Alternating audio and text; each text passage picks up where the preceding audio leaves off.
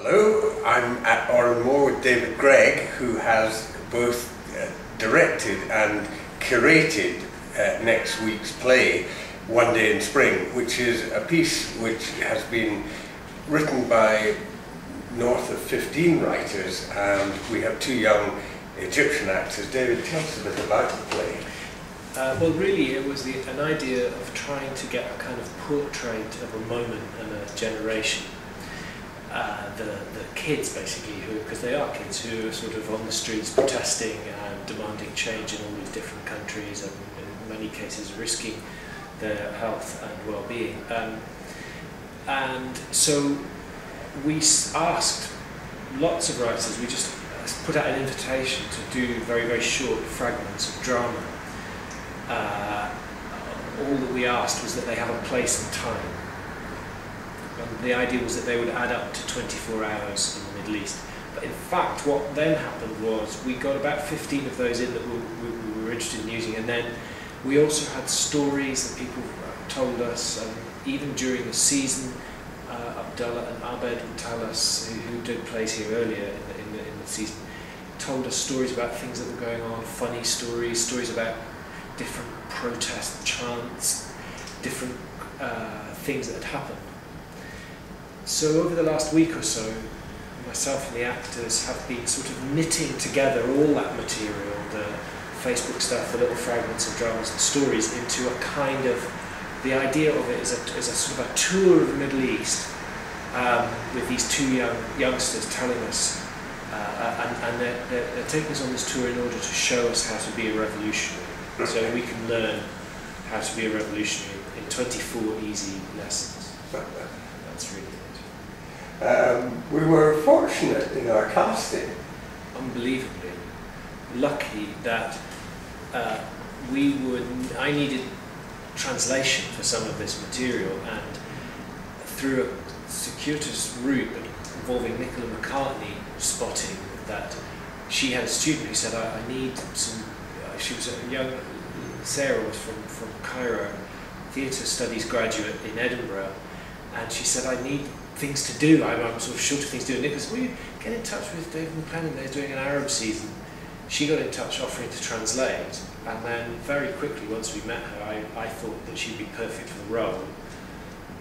She had a friend, Saif, who was also a graduate in studying at RADA, but who again, like her until last year, was basically in Cairo as a student and totally involved in all of this stuff. So we cast them, and with great luck and good fortune, they proved to be brilliant. And they've. What's fantastic is in the rehearsal room, if you want to stage protest, right? You say, well, what happens? How does it work? Then they can tell you literally. Exactly, yeah, they've been there doing it, so they know what it's like, and and therefore it's fascinating, and it has detail that there's no way I could have got simply from the writers that they bring to it. Detail and texture, and do you know the biggest thing that's come out of it for me is that I was thinking about the Wordsworth quote about the French Revolution, where he says, bliss was it in that dawn to be alive, but to be young was very heaven. And that's what I hadn't realised until we started with these two young actors in this week, that yes, it's terrible, yes, the violence is frightening, yes, there's all kinds of obstacles, but they are having the time of their lives. They are reinventing their world. They are the ones in the driving seat, or at least they're trying to claim the driving seat. And that sense of energy, and I think of it as being almost like punk, but that kind of that sense of raw, untrammeled energy is what I feel. They are teaching me about everything that I've been given, all the material, and that's what we're trying to. Yeah. So I think the show, which maybe I thought was going to be quite serious, it has ended up being something slightly different. It's almost celebratory, I think. Yeah, it's an extraordinary contrast. You and I sat together last week at the Tron Theatre and watched Leila Soleman's piece No Time for Art, which was the dark side of the revolution. The young people, all the young people who'd been killed, whose names were read out, and it's sometimes easy to lose sight of the excitement and the optimism and the positive energy that comes from these revolutionary situations, and I hope that the young people and also, carry. you know, I didn't really mean it to come out like this, but when we get them to play, and they say, well, now you've learned how to be a revolution, because they've taught us things like how you combat tear gas. They've taught how do you use social networks. I mean, all hopefully in a humorous and interesting way. Yeah. But when they get to the end, they say, well, now we've taught you about revolution, so now we need you to have a revolution in Glasgow now. And that, I found that, at first I had intended that would be a joke, but as we were doing it in the read-through the other day, I suddenly thought, actually, there is a truth to this, that this is exciting. This is a generation who are saying that this system is wrong and it's got to change. And I think there's something in that. I love the idea that instead of it being about us going, oh, what can we do to help? It's about them going, come on, what can we do to help you? You obviously need our spirit, and how can we give it to you? This one day spring next week is the last of the 6 that you've created, you've made happen. I'd just love to know what your feeling is about the season, what we take away from it. And well, I mean, I think I'm not going to disallow yourself and Oren Moore for taking the credit for actually the boldness and programming this, and NTS for supporting. But yes, in terms of putting it together, the involvement I've had, what's been brilliant for me, I think, has been going on this journey from, it feels like a really, like when you read a really good novel, like a good long novel, there are definitely bits in the middle where you can't believe you're ever going to get to the end of the novel and you can't remember when it began. But at the end, you somehow, you have, it's almost like a deeper chord. It's not that you've learned anything in particular, but you just have a deeper empathy.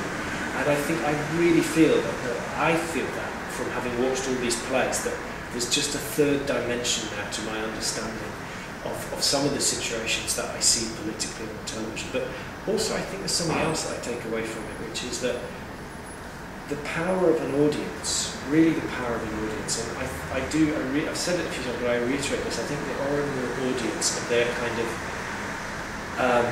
I think it's been brilliant the way they've sort of stuck with this season, and the way that in a sense, by doing that, they've kind of given it meaning, so that it does feel like a genuine, I suppose, communication, some sort of communication. Now, one small thing, like, I don't know even if you know this, but Mohammed, whose play was on first, Mohammed Atta, played Would You Please Look at the Camera, that opened in Beirut a week or so ago, to huge controversy and success. But the people came to see it driving from Syria, because of course it was impossible to see it in Syria. They were driving across the border to see it in Beirut. And that was something I thought, well, there you go. That's an Oren Moore commission. That play existed here first, and it was exciting here. But it's brilliant to know that it's actually, as a result of its creation, it's actually gone back and spoken directly to its constituency. And I think there's elements of that as well, that there will be elements from the season which will keep reflecting and bouncing, and we're not going to know really where or how they might end up landing. It's also interesting, I was talking to Abed, the author of this week's play, and he was talking about the response he'd had from members of the audience here. Yes. And he told me that he was approached by one old lady who said to him, it reminded her tremendously of the bombing in Glasgow during the Second World War. And but that's a brilliant. I think the thing I love about Abed's play is it is universal as well as particular. It is. He's not hidden that it's set in Lebanon and North Korea, but at the same time you do feel it is two people under any sort of bombing. It could be Yugoslavia a few years ago. You know, it could be hostile. Well, another young person said to him that it brought to her mind the conflict between Protestants and Catholics in Glasgow. Right. The same sort of divide, sectarian divide. Yeah.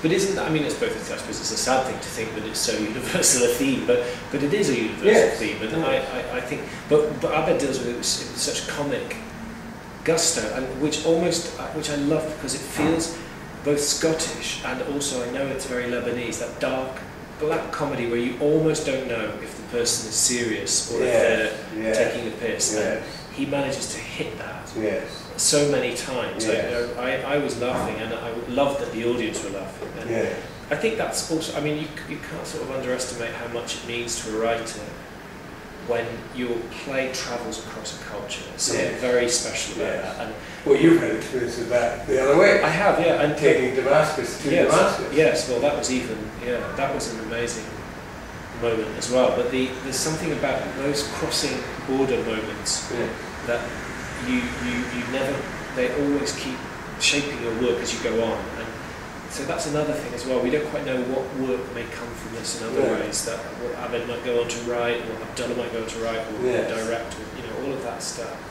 But I mean, for me, I'm still now caught up. I'm too caught up in our show now to be thinking. But I think there'll be a point when it comes to an end where they'll be able to have a reflection on it. Yes.